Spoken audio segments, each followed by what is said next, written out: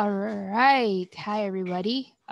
So in this question, the bonus question, okay, before I go into the explaining the bonus question, I just want to explain to you a little bit about the Archimedes principle. Okay, so before you can understand the iceberg question, you need to understand the Archimedes principle. So Archimedes principle is very simple actually. So let's see what's happening here. So in picture A, we have a block, and that block may be an ice, right? Maybe that ice weighs 20 Newton. Okay, and then we put this ice on a beaker of water, and of course the ice floats. Okay, we're gonna focus on picture B in this question because the iceberg is actually floating, right? So let's look at the floating version. And in this picture, we can see that once we put the ice in the beaker, some amount of water is spilled out, right? So we call it water displaced. And one thing that we need to notice is that the amount or the weight of the water displaced, okay, weight of water displaced is actually equal to the weight of the iceberg. Does it make sense? Makes sense, right? So the amount of water that's spilled out is actually has the same weight as the amount of ice that's floating on the water right now. Okay, so the weight of water displaced, okay, is equal to the weight of ice. And this is called the Archimedes principle. If you don't believe me, you can try it yourself. Okay, just measure the mass of an ice, right? Put it in water, and then you see how much water spilled out. And the amount of water that's spilled out is actually the same amount of mass as the ice. Okay, so, and of course, the water has to be full to the brim, yeah? So to be able to see the spillover. Okay, so that's the first thing we need to know, okay? The amount or the weight of water displaced or the mass of the water displaced, but since we're talking about force, we're gonna convert it into weight. So the weight of water displaced will be equal to the weight of the ice. Okay, or in this case, it's the iceberg. So this is one thing that we need to be able to know, notice, understand without being told to in the question. Okay, so now let's move on to the question. Now knowing this, it'll be much easier to tackle this question. Okay, so a cylindrical iceberg of height h floats in seawater. Okay, it floats. And remember, when it floats, that means resultant force is 0, yeah? Okay, the top of the iceberg is at height h above the surface of the water. So this amount of height is above the surface of water, and then the rest will be submerged in the water.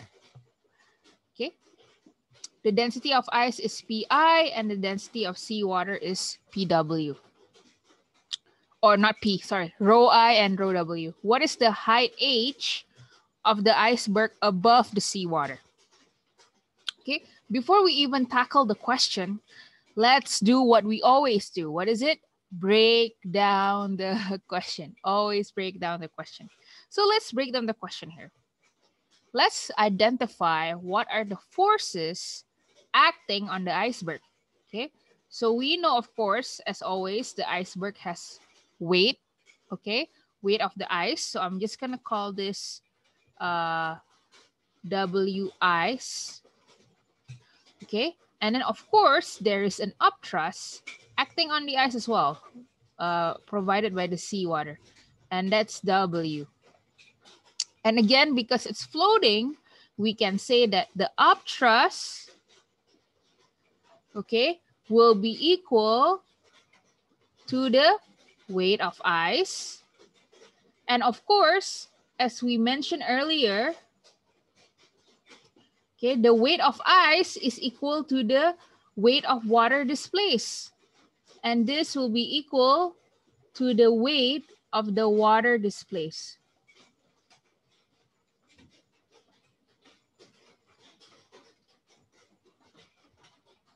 Okay, I hope that makes sense. Okay.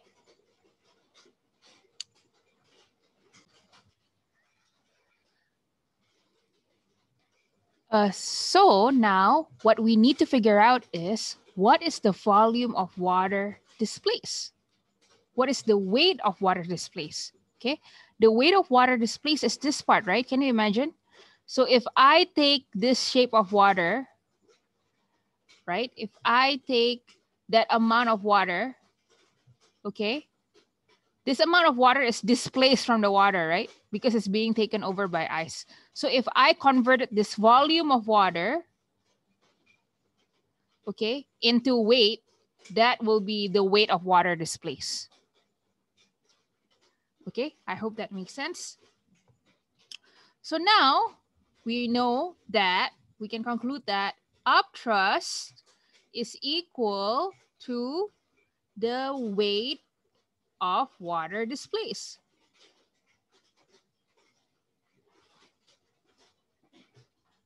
Okay. And we also know that the weight of ice is also equal to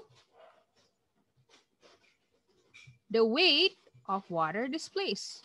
Sorry, wrong color.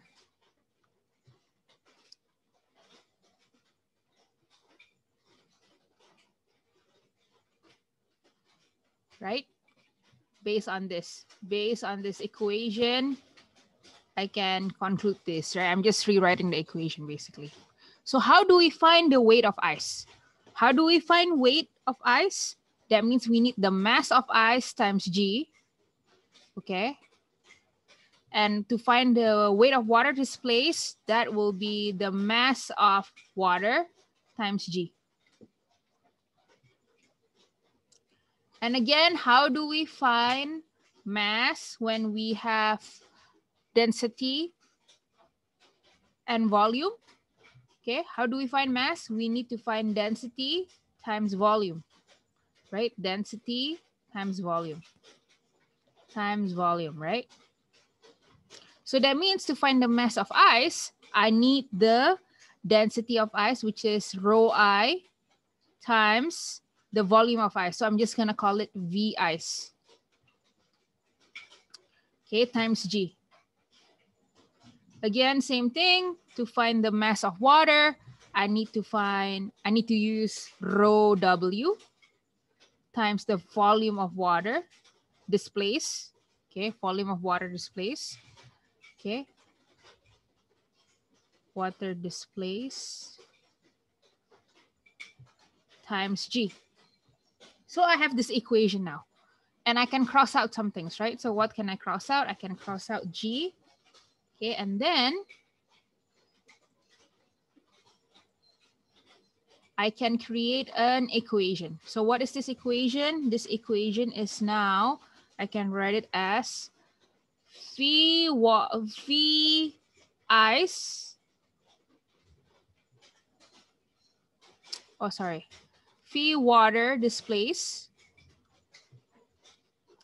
V water displaced over V ice will be equal to rho ice over rho water displaced, or rho W, rho water, because density of water is the same. Okay, so now think about it. The volume of water displaced over the volume of ice. What can you tell from this? Look, the volume of water displaced over the volume of ice. What does that mean? Right? If I redraw the iceberg, so let me just redraw the iceberg. So this is the iceberg. And then this is the amount of water displaced, right? So this is the water. And the amount of water displaced is this much, right? So if I put a ratio of volume of water displaced over the entire volume of ice, what can I say about this equation? So this equation actually means the fraction of ice or the fraction of water that is submerged, right?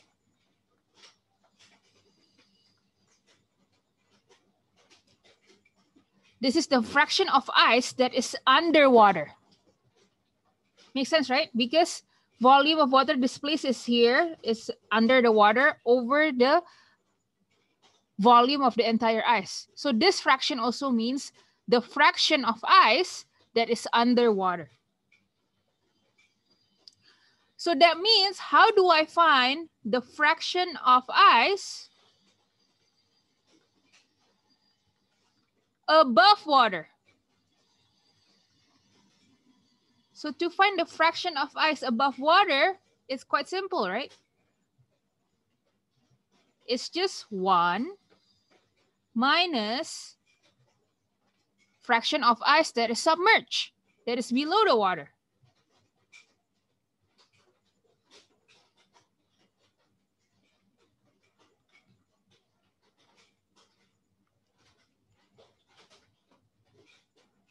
Makes sense, right?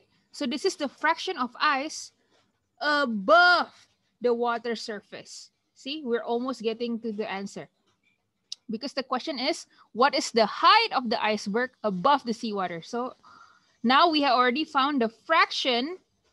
We already found the fraction of ice that is above the water. Now, this is still in terms of volume. How do we find it in terms of height? Okay. What we need to find first is, so if I want to find height of ice above water, that means I just need to multiply 1 minus V water displaced over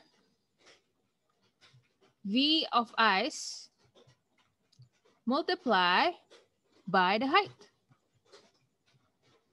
The entire height of the iceberg, right?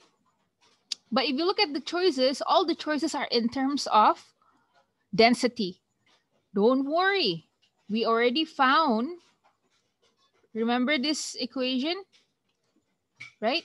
We already found this equation, okay? So this is actually equal to 1 minus rho I over rho W multiply by H. And there is an answer for this in the options. In the options, that will be option, what option is that? Oh no, sorry guys. That will be option A, right? Option A. There you go.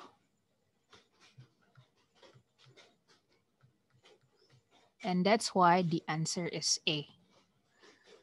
All right, I hope my explanation is clear. It takes about 17 minutes. Just fast forward it if it's too slow. Yeah, if you have any questions, just let me know. Thank you, guys.